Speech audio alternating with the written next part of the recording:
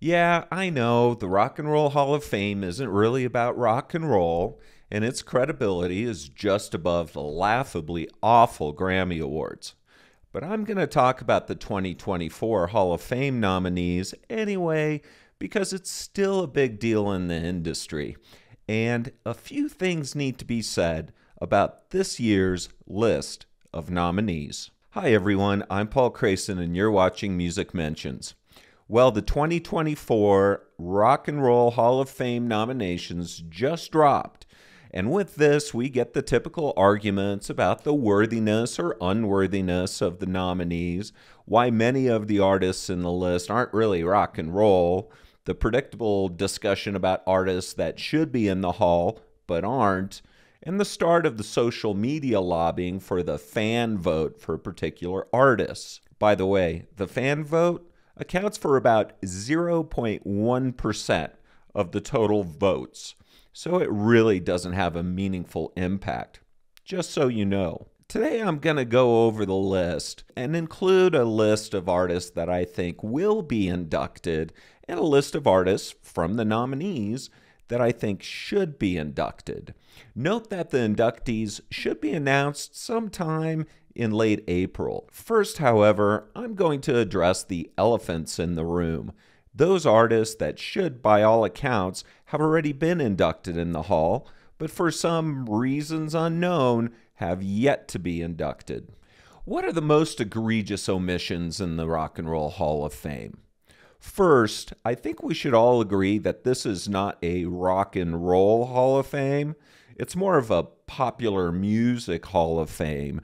I think we can all agree on that, right? Let's keep in mind that there are currently 378 inductees in all the categories in the hall at the time of this video, and that the first induction class was in 1986. Here is a list of the most egregious omissions, in my opinion, what I call the snubbed list. Note that I'm probably still missing quite a few, but this should give you a good idea. You'll see we have the artist's name, the years they were eligible, and the number of years they've been nominated, including this year's nominations, by the way. You'll see I've highlighted rows where an artist has been nominated for 2024. Bad Company, Big Star, Blue Oyster Cult, Blur, The Carpenters, and Diana Ross, for Christ's sakes. Here, we've got The Jam, Jethro Tull, Joy Division / New Order, who were actually nominated last year, but sadly not this time. And I don't know why they were nominated together. They were two separate bands. We've got King Crimson, Motorhead, there's Megadeth. These are all omissions that, in a fair world, would instantly delegitimize this so-called Rock and Roll Hall of Fame. And here, of course, there's some more. We've got Pantera and the Pixies and Slayer and the goddamned Smiths, Sonic Youth, the amazing Stone Roses and Thin Lizzy. These Hall of Fame voters are living in a different musical planet than most of us music fans. I don't think that's up for debate. They should all hang their heads in shame. And here we've got Tool, War, Wilco, X, XTC, and I'm sure that many of you out there have other artists that aren't on my list that you can't believe haven't been inducted yet. It's all very mind-boggling. So now that we know that the Hall of Fame is laughably ridiculous, let's take a look at this year's nominee list. So the 2024 nominee list includes 15 nominees. Honestly, compared to previous years, I think this year's list is actually really good, especially with the inclusion of Oasis, which should have been nominated 5 years ago when they were first eligible. But Dave Matthews Band? Really? Now, I've got nothing against them. I've actually seen them live before, and they were okay. But they really shouldn't be in the hall until all the artists on my snubbed list have got in. Sorry. Eric B. and Rakim?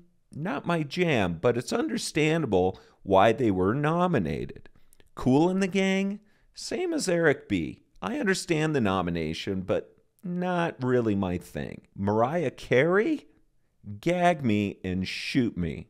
The only list she belongs on is the most overrated artists of all time list. Mary J. Blige, same as Eric B. and Kool and the Gang. Understandable inclusion, but not really my jam. Now let's take a look at who I think will actually be inducted from this year's nominees list. We can expect anywhere from 5 to 7 inductees from this list, so I'm going to select 7. My guess is that they will go with Cher, because she's an absolute legend and should have been in the Hall years ago as a solo artist. By the way, Sonny and Cher have not been inducted. Eric B. and Rakim, legendary and influential hip-hop duo, will likely get a nod in their second nomination. Mariah Carey, because regardless of how awful I think she is, she's made a lot of money and is plugged into industry heavy hitters. We've got Mary J. Blige, the queen of hip-hop soul, very influential and well-respected. She should be a shoo-in on her second nomination. Ozzy should get in because he's goddamn rock and roll royalty and should have got in years ago just on the strength of those first 2 solo albums.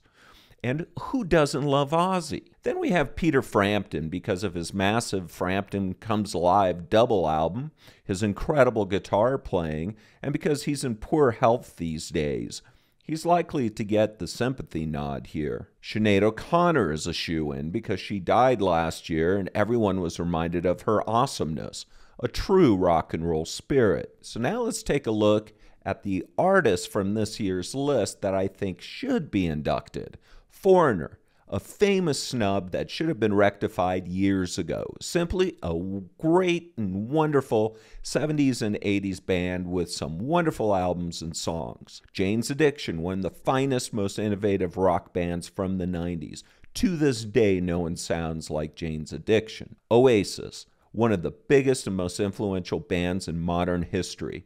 They are one of the last truly great British bands, and their influence has been massive.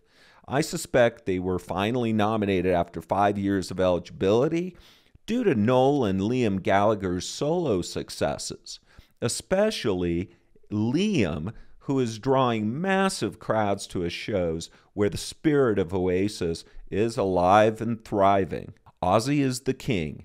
Nuff said. Peter Frampton, for the reasons I mentioned previously. Sade, because her music and sound remain unique and timeless. A brilliant artist that deserves any recognition the industry has to offer. Sinead O'Connor, because of her superb singing, superb albums, and her rebelliousness and challenging of the status quo, which is really what true rock and roll DNA should be made of. So that's my take on this year's nominations. Like I mentioned at the beginning of this video, the Rock and Roll Hall of Fame has very little credibility from music fans, but it's still a thing we music fans have to deal with, I guess. Like the Grammy Awards, it's really not about artistic merit or influence at the end of the day. It's more of the perspective by the music industry elites who are often out of touch with the real music fans and who place more importance on money factors and trying to stay PC with their picks. But I do have to say that the nominations this year are some of the better ones, except for Mariah Carey, of course. Anyway, throw down in the comments your thoughts on all of this. I want to hear your guys' opinions so we can tussle in the comments section about this year's Hall of Fame and this year's list. Thanks again, everybody. I really appreciate you cats watching my channel and my videos. It seems like people are starting to dig the channel, so that's because of you guys, and I truly appreciate that. Please give this video a like, hit the subscribe, notifications. I will see you guys next time.